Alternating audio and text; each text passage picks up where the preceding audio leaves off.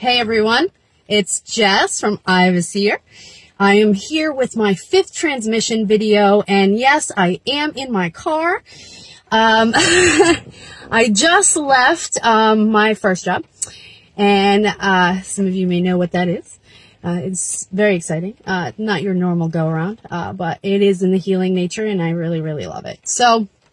But I've been getting this message longer than this week. So I just wanted to touch on a couple things and make this video kind of short because I would like to upload it to my Instagram and also YouTube without there being a live stream with it involved. So make the video a little shorter and maybe able to get this message out. So Blessed Friday, everyone. Today is the 5th transmission I'm bringing you all. Now this message, disconnect to reconnect. Taking chances is the only way to change your fate. So this is something that's been coming in for a couple weeks now. But now I've noticed over the past few days, the more I've been putting into words my visions to be able to do this video, I've been coming up with this message that I actually received last May. I went on a hiking trip with some people, and it was very informative and very inspiring spiritually for my purpose and that of my shamanic work. So back then I had made this post when returning that disconnect to reconnect is very important, that we disconnect from certain modern day things like technology in order to reconnect to our soul's purpose, our soul's divinity, and spiritual growth. This message is very, very, very strong lately. And actually today I've been getting so many validations about this. It's wild just hearing other people talk about stuff. So here's the message. I'm getting a message that we need to not completely disconnect from technology, but we need to understand, especially in this time that we're stuck in the house and, you know, we don't have much to do. Instead of picking up that device to play that video game, instead of picking up that numbing virtual reality type of technique, game that you like to play, or whatever the case may be, augmented reality, I can't stand it. I actually will be doing another video, probably with Ashley from Ascension next, on our thoughts and our channeled messages about that information. I'm not going to go into that here. I just want to use that as an example. The technology, the augmented reality and things like that, and how that is completely disconnecting you from your spiritual divinity. And that is, you know, in moderation, everything isn't bad, okay? When being aware of certain things and limits, that's not bad. But seeing a lot of people are stuck in their home and they're fully submerging themselves into, let the time go by. Let me play this game. Let me be on Facebook for 3 hours. Let me watch this TV. Let me binge this Netflix. I haven't watched TV in over a week just because I've been in my transmission so hard and doing services and doing write-ups and doing certain things and creating. So I've been like kind of disconnected. I haven't been messaging back on certain messages, so I apologize now for delay in that message response. I will get to everybody as soon as possible. Sometimes when I get into the mode of my seer ability, I kind of disconnect. Which is kind of the message here. I have to walk away or, you know, get away from others' energies. Some people don't really like that. Some friends or people that, you know, want to hang out. Like, listen, I'm in that zone.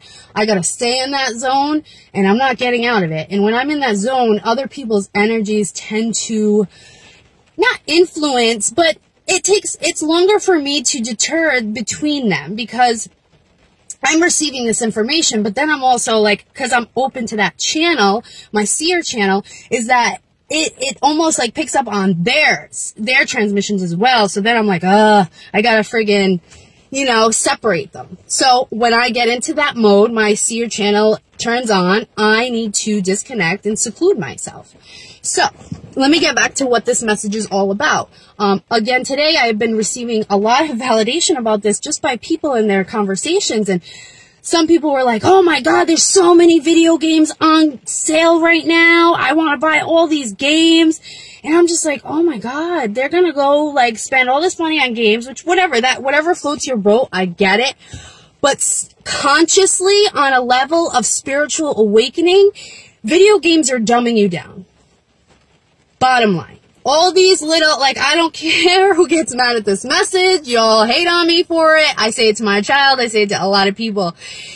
In order to connect to your spiritual awareness, you have to stop numbing your brain with that computer screen, that video game screen, that scrolling. I'm not saying never do it, but in moderation. Do not allow it to take over your consciousness. When your consciousness is fully devoted and I want that, it's almost like a drug. So technology can be a drug for people, and I want people to understand it. There's an addictive quality to that. But also keep in mind, when you're feeding that addictive quality of needing that technology and needing that video game or TV show or social media, time, think about the other things you could be doing with that time. Don't waste your time. This is like another good message I've been getting, where there'll be moments I'm in my car idling because I'm scrolling before I go in the house. And then all of a sudden my car will stop beeping, my check engine light will go on, and I'm like, yo, what the hell? And I shut my car off. The next day it's fine. But I notice now every single time I idle and waste the time that I could be using to utilize whatever that may be, my creations, my purpose, a class, teaching, like putting together something to help others learn about the spiritual world and things like that, I'm going to get this red flag like, hey, something's wrong. You need to go utilize your time better. So that's just for me personally, as an example. But I do want to keep this short because I want to be able to upload it to Facebook. Instagram TV, because I've been trying to utilize that channel as well.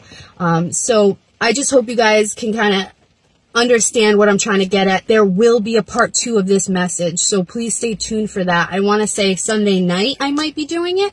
I have to go in and make some candles and do a few things this weekend, so I'm thinking Sunday night I may do part 2.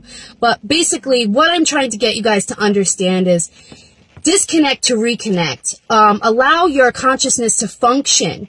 Take a chance and change your fate. Do you want to be a zombie in the Matrix, or do you want to be an enlightened being on a spiritual journey and your purpose fulfilled?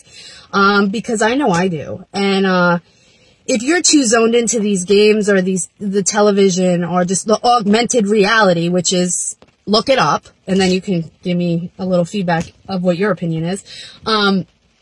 You're shutting off your consciousness. You're not, connecting to that. You're kind of dumbing it down. So that's my message today, whether it be blunt or not. I don't apologize for being truthful. This has been coming in very clear, and I really, really, really hope everybody understands and hears it out. Because it's very important for our society right now more than ever to connect to our consciousness, to be able to uplift and rise one another and move forward in the world we want to create in this new world. So I hope you all have a wonderful evening. I will see you all soon. Peace, love, and blessings. Bye.